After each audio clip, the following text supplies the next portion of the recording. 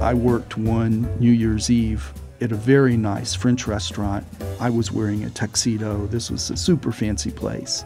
Mike Lin was like many young adults in the US, working in restaurants and bars to pay his way through college. I had a customer put a stack of $5 bills on the table and tell me, "This is yours." But every time my water glass gets empty, every time there's more than 2 or 3 ashes in my ashtray, I'm going to remove one of those $5 bills. And I hated that guy because he was using tipping to lord it over me and implying that I wasn't otherwise motivated to do a good job. I mean, it was just kind of demeaning the way he treated me. And tipping allowed him to do that. Some of us will think nothing of throwing down a few extra coins after a good meal. For others, paying a little more will be unheard of and could even be considered insulting. Why does this custom exist in some places and not others? Is tipping spreading across the world? And is that a bad thing?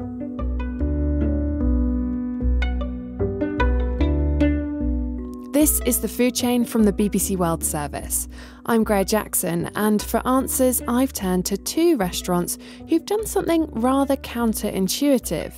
One restaurant in Shanghai has introduced tipping, despite it not being the norm in China, whilst another in New York has banned gratuity.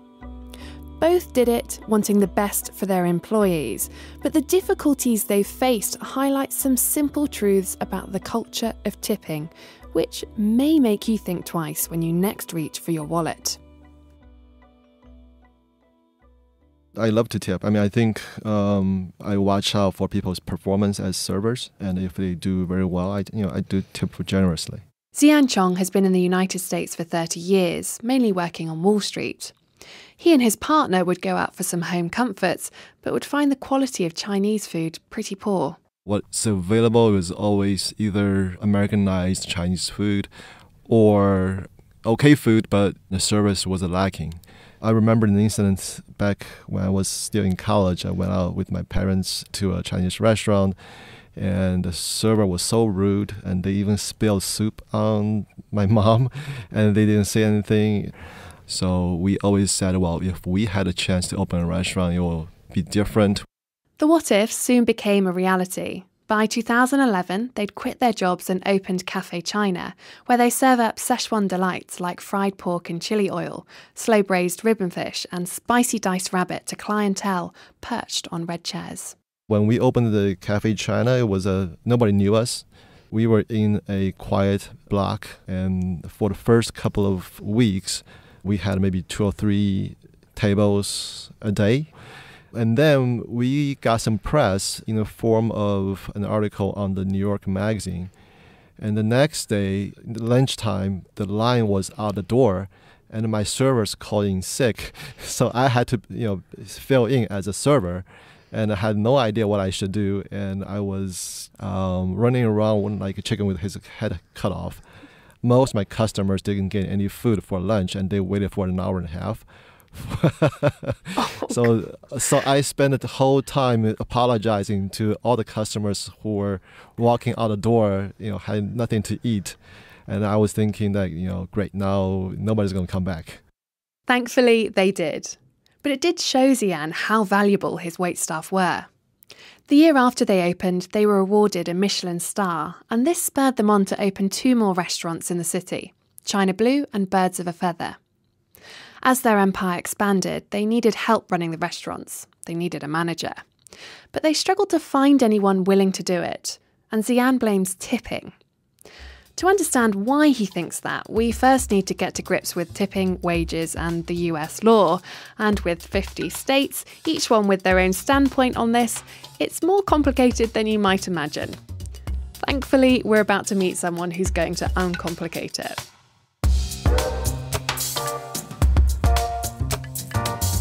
My name is Mike Lin. I'm a professor at the Cornell Hotel School, and I've been studying tipping for over 30 years. We heard Mike right at the start of the show with his story about the stack of $5 bills. He says that the US tipping system exists thanks to nobles of Tudor England in the 1500s. Nobles would give money and clothing and food and other gifts to the household servants. And then when visitors came and stayed at the manor, they would also give gifts to compensate them for the extra work that their visit entailed. And from there, people started giving tips in taverns and commercial eating places. Ultimately, it spread to the tipping that we know today. And it came to the United States in the late 1800s when Americans would go abroad and encounter this custom of tipping and brought it back with them. Today it's so widespread that if you don't leave 15 to 20%, it reflects pretty badly on you. And whilst this figure remains fairly standard across the US, minimum wage is not. Workers are divided into tip staff, front of house, wait staff, bartenders, and non-tipped workers, chefs, runners and pot washers. And if you're tipped, the minimum wage is lower than non-tip workers in the majority of US states. Employers of regularly tipped workers are allowed to pay a sub-minimum wage and to count tips to make up for the difference. And how much less is that tip minimum wage? At the federal level, the tip minimum wage is $2.13 and the regular minimum wage is $7.25. But there are states where the regular minimum wage is much higher, and yet they use the federal tipped minimum wage. There are also states where there's no difference at all. California, for example, has a higher regular minimum wage and the tipped minimum wage is identical. So what happens if your tips don't add up to minimum wage? Your employer is supposed to make up the difference. How often that happens, I don't know. But at least legally, the employees are protected. A little over $2 an hour doesn't sound great, and statistics from the US Department of Labour back this up. It reports that 7 out of the 10 lowest paying jobs are in the restaurant trade, and of those 7 jobs, 4 of them are tipped. Of course, the story is somewhat different in high-end restaurants in big cities. I helped pay my way through school, waiting tables and bartending. I was making more per hour than my managers. Really? Yeah. So how much was that? We're talking 30 years ago. I don't remember exactly. But I do remember at the time remarking, why would anyone want to be a manager? You make more money per hour, certainly, in front line, working for tips. That's because although managers take on more responsibility, they're not tipped workers, which can mean they earn less than the servers. Which brings us back to Xian's struggles. He couldn't find anyone to help him run his 3 Chinese restaurants in New York City. And the reason is because the 4 staff are paid so well after tipping that there's no incentive to become a manager. I have people who have been managers in other restaurants coming to me and say, look, I don't want to be a manager anymore. I just want to be a bartender. So, to make the manager role more appealing, Xian decided to scrap tipping and take control of how much his employees were paid. We gave the staff the same pay as they would if they had been tipped. So we basically calculated how much everybody would be making had the tip been there, and divided by the hours that they worked, and that's their new wage. And so how did you do this? Did you increase the price of the menu? Did you add a service charge? We did raise the price a little bit, but we were concerned that it might affect the customer too much. So we raised on average about 10% of the menu price. But banning tips didn't go down too well with the servers, and several resigned. Karina Lee was one of the new hires that came in to replace them. She was a head server, so had a higher basic wage than most of the waitstaff, and in any case, she knew about the tipping ban when she applied for the job. But when she arrived, she says most of the team were not happy at all. I think a lot of the sentiment was basically that they were making a significant amount less than they'd been when there was tipping. Team morale was pretty bad. there was kind of like a sense of tension between members of the team, especially those that were like veteran employees versus those that were new employees. I think some of them perceived the new recruits as being naive, or, that we were just unaware of, how much better it was before. And I think that there felt amongst a lot of members of the crew that there was just no incentive to really give their best when it came to service. Some of the servers were doing like what they felt like was the minimum necessary. What did that mean in practice? How did that affect the restaurant and how it was run? I feel like, A, because certain people were not pulling their weight, and then B, because there was perhaps a little less incentive to kind of take more tables. It did mean that more staff were required overall. What did the customers think of it? There was initially a bit of confusion, but then a sense of acceptance, although it was like a regular occurrence that you would hear customers, oftentimes express the desire to continue to tip even when they understood that they shouldn't. And so what would you have done in that situation if you've been told, hey, we're not doing tipping anymore, yet someone offers you a tip and clearly really wants to do it? What would you do? Well, the official house policy is that you're supposed to inform the guest that there's no need.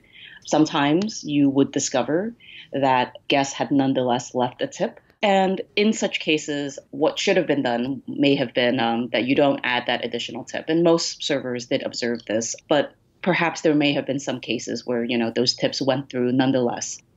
I should also add, by the way, since I'm talking about this, one other thing I do recall certain guests bringing up was that, so I mentioned earlier that some guests may have wanted to tip more, but there were also those guests who actually chafed at the idea of being automatically charged when they felt like the service quality was under par. But for Xian, the biggest impact on the business was having to employ more wait staff to do the same amount of work. The labor cost went through the roof. One of my restaurants actually was losing money for the entire time that we implemented no tipping. It was not realistic to maintain no tipping. So we put plug on that after about a year and a half. So what do you do about the manager situation now? Right now, we don't have like a general manager that oversees everything. We have a manager who does part of the general manager work, and then the rest of it we give to senior servers. I see. Okay, so all the tasks are divvied up amongst the waitstaff. Right. Xian's not the only person who tried to challenge the US tipping landscape. And speaking to Michael, I'm beginning to realise that retaining management staff isn't the only potential problem that this custom creates. There's not as much evidence on this as I would like, but the evidence we do have suggests that attractive waitresses get better tips than less attractive waitresses. Whites get better tips than blacks, and that's true even if we're controlling for service quality. A stat I find particularly maddening was that if a girl wears a flower in her hair, she can expect 17% more tips on average. And consider the role of power here, where a customer can lord their control over a server with a threat of not tipping. Michael's story about working New Year's Eve and the stack of $5 bills if he didn't fill the water glass promptly enough, that's just one example, but I'm sure there are many others just like it. Given all the troubles we've heard about, why would you want to introduce this custom into your restaurant if tipping wasn't that common in your culture? Next on the food chain from the BBC World Service, we speak to one woman who's decided to adopt tipping in her Shanghai restaurant. My name is Tina and last name is Guo. And my Chinese name go by Guo Xinrui. And I'm in Shanghai right now, and I have 3 restaurants named called Chibo. We spoke as the dinner time rush had just begun. Oh, it's gonna be very busy. We are overbooked tonight. Oh, really? It's Friday. It's before Chinese New Year, so a lot of company hosting annual party and some group dinner and a family dinner. Yeah, it's quite busy. Now, tipping is pretty unusual in China. A few restaurants are trialling it, but on the whole, it's a fairly alien concept. But when Atina was working in a high-end hotel, she saw the system in action and felt it was a good thing. I have been working in this industry since 2009, but before 2009, I used to work for Marriott International Group, and it's very common to tipping in the hotel because they felt, oh, I'm in a fancy hotel, a nice hotel, it's a nice way to tip. But in Shanghai, people often don't tip, and that I feel like our service and our staff are not really appreciated because it's a very difficult job. The staff are earning is not high, they don't earn very high salary. And I will be appreciated if the customer enjoyed our food, enjoyed our environment, if they can also recognize this and then tipping our staff. But I think it's a culture thing. Some people think, because Chinese people are a little bit introvert, they're a little bit shy. So when you try to tip them, they like to rejecting you first, even from they actually happy that you're tipping them. So sometimes people do get confused, should I tip or not? So here I'm trying to encourage our customer like. Okay, so you actively talk to the customers and tell them tipping is a good thing if you enjoyed the service. I do. Yes, because sometimes people, like some of the restaurant you do tip based on the location and based on the money you spent. So if you go to some fancy restaurant like Michelin star or fancy hotel, people can connecting with these fancy words to the tip. But like a casual dining restaurant like us, sometimes people don't just think, oh, we don't need to tip them. But I think everyone who's working in the service industry, they deserve to be appreciated and then more respect. So how do you show this respect? In my way is if you're happy, you tip them. Obviously, it's very normal in places like the US and the UK to tip, but you're saying it's not very common in China, and I just wondered what your local customers thought of you introducing or trying to encourage them to tip. Oh, sometimes they just laugh it off and this is okay. And yeah, although I try to encourage them, but sometimes they're just not comfortable. But nowadays, as we ordering a lot of takeout service, and we're ordering a lot of food, so normally you have to tip. Sometimes during bad weather, a lot of people are starting to tip the delivery guy who delivers food to you. So I think the tipping culture is slowly getting started, but it just haven't been encouraged by everyone. And she thinks that as a result, the service has improved. Her wait staff work harder, and they say they feel more motivated. 是差不多2年多了，我是云南人，我叫陈高清。 I have been here almost 2 years. I'm from Yunnan province. My name is Chen Gaoqing. Tips are hard to predict. Some clients just leave their change, like a few dollars. But if it's a big group of customers, they could give you dozens. If some customers tip us, of course we are happy, and we thank them. But if they don't, then that's normal. I don't think I would treat them any differently. And of course, we won't complain. None of us would do so.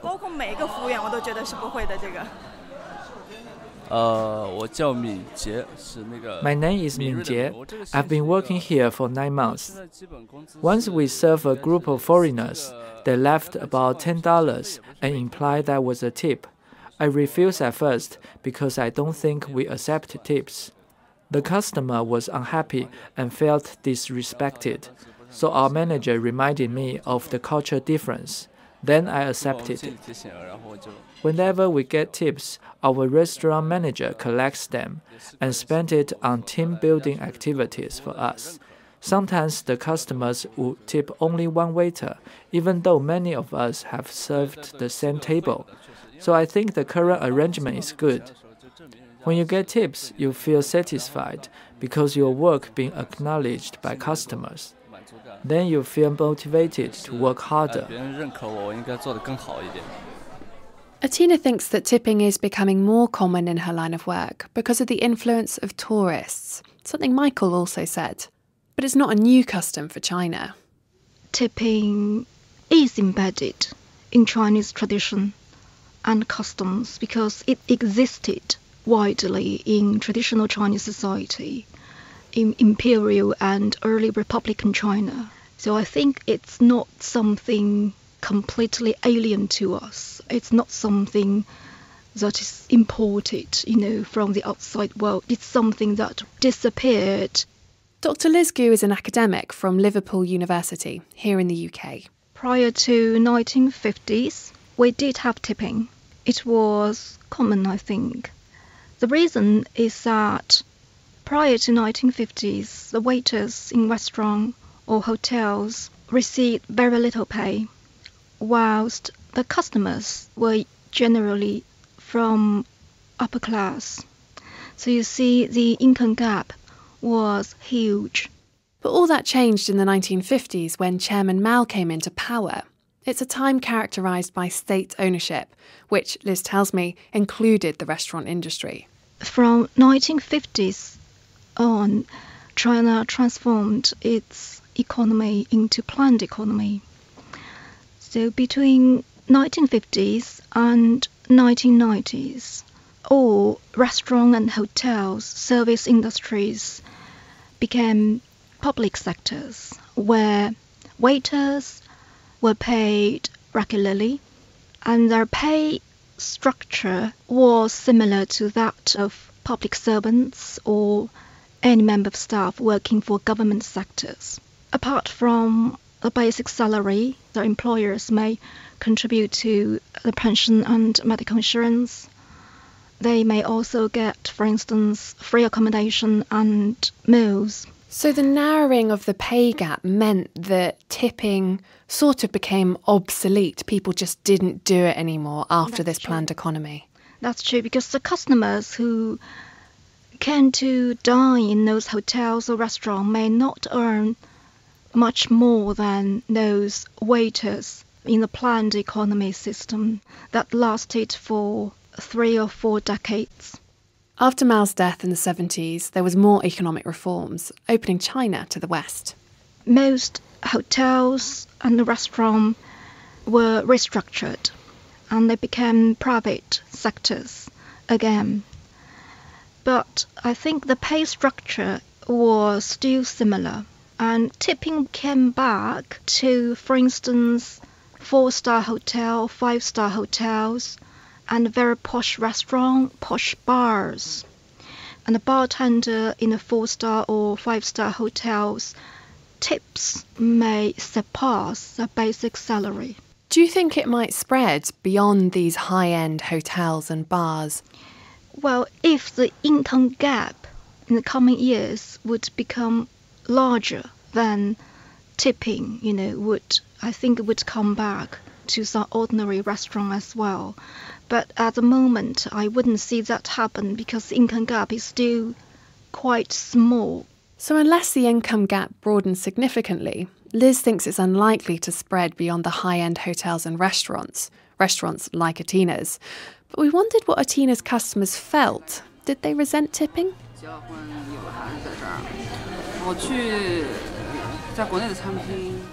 I don't usually tip here in Chinese restaurants, unless the waiter really impresses me.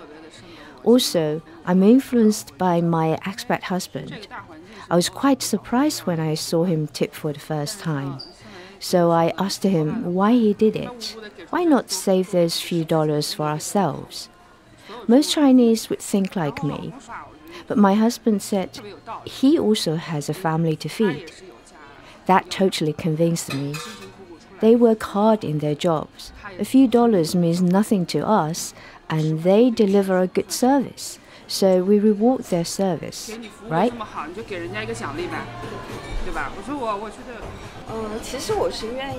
I'm willing to do so in a fine dining restaurant if the waiters offer really good service. On the one hand, their wages are low, so you might feel sympathy for them. But this isn't about sympathy. This is to show respect.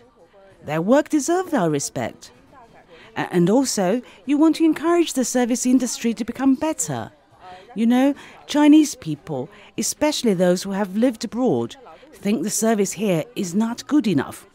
So if in China there are more places encouraging tipping, I'm sure many people would be willing to tip.